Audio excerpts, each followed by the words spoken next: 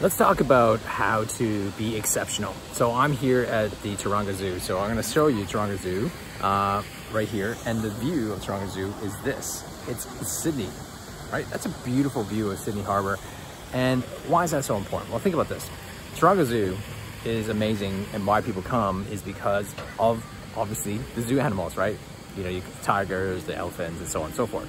But what the advantage of the Taronga Zoo compared to most other zoos that they don't have, right, is that view, right?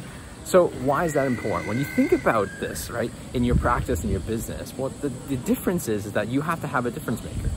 And as for a zoo, having animals, that's like the minimum requirement when you really think about it, right? It's like the minimum thing you need to have.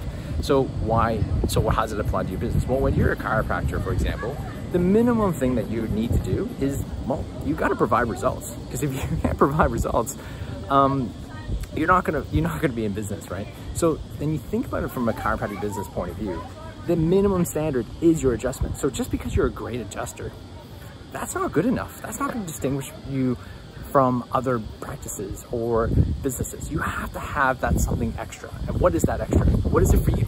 Could it be maybe the location? Maybe you have a beautiful location. Maybe you have a beautiful practice. But it doesn't always have to be that. Maybe it's your exceptional service. Maybe it's about your exceptional staff. Maybe it's the experience that they have with you.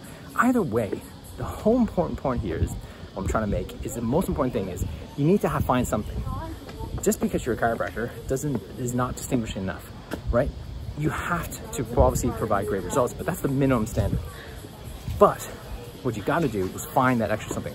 Maybe it's your communication, maybe it's your skills of, you know, diagnosing things. I don't know what that is for you, but decide, make a decision, because that's going to be a game changer in everything that you do. That's how successful business are distinguish themselves from other things. I'm Laurence, Tham, your chiropractor coach. Hope that's helpful here from Taronga Zoo. Talk to you soon.